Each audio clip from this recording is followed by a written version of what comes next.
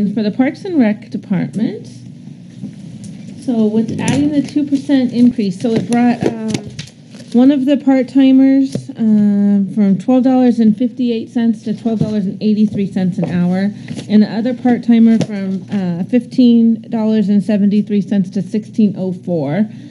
And let me get back down to that section. So the Recreation Department budget now will be $235,610.